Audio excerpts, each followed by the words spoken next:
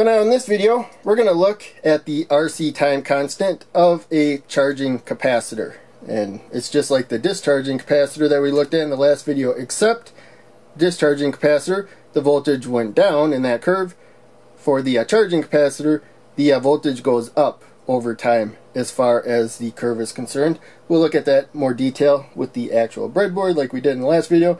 But the main takeaway is you take the resistance that the current's going through to charge the capacitor.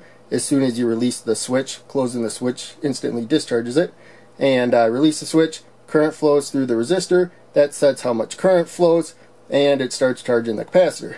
The value of the capacitor, the size of it, determines how long it takes to charge up and get a voltage change. So if you have a 1000 ohm resistor, like we have here, a kilo ohm right there, and you have a 1/1000th of a farad, which 1000 microfarad is, same as 0.001 farad. You multiply those two together, makes the math easy. 1000 times 1000th is 1. That's 1 second. So that's one time constant. That's the first fifth of the charging, where you can see there's a rapid voltage rise, about 2/3 of the total voltage change. Then you get about 2/3 of what's left in the next one, 2/3 of what's left in the next one, and so on. So after 5 of them, it's like 99.99% charged. You consider it done at that point. And of course, you can adjust the values of the capacitor and resistor however you want. 1000 is pretty close to the maximum you normally use for basic electronics. You can go as low as you want, and you can really go about as high as you want. With the resistors, you run into problems if you go too high, but there's a whole lot of flexibility when it comes to the timing there.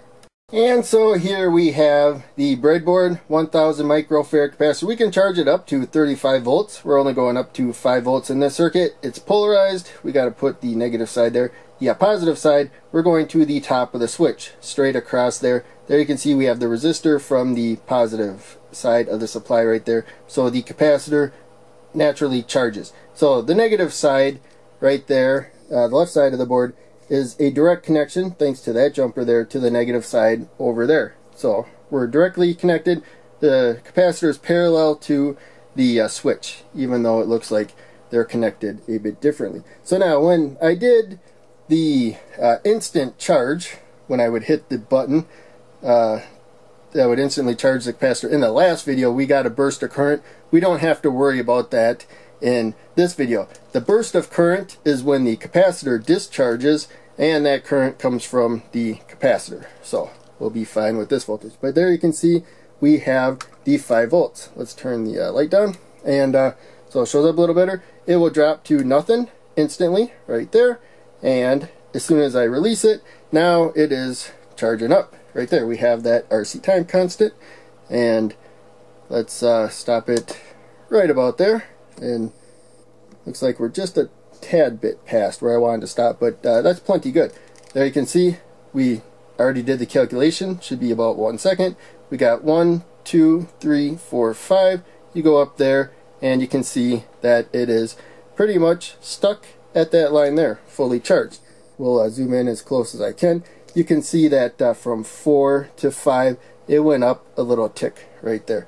So that was a little harder to see when it was discharging, but there you can see it wasn't done really going up, and it's still trickling up a very, very tiny bit after that. But for the most part, after 5 time constants, you consider it fully charged. So it's really that simple. The RC time constant is used all over the place. First video we looked at was a smoothing capacitor, where it just tries to hold the voltage during brief power supply bumps or whatever the smoothing might be for. In this video, we actually use that RC time constant. We'll look at circuits that depend on that for their timing. Pretty simple, but really effective. So in any case, hope you enjoyed the video. Make sure you check out one of the other ones that I'm posting. Click like, subscribe, the bell, donate to Patreon if you can. Links down in the description. That would help out a ton. I'll see you in the next video.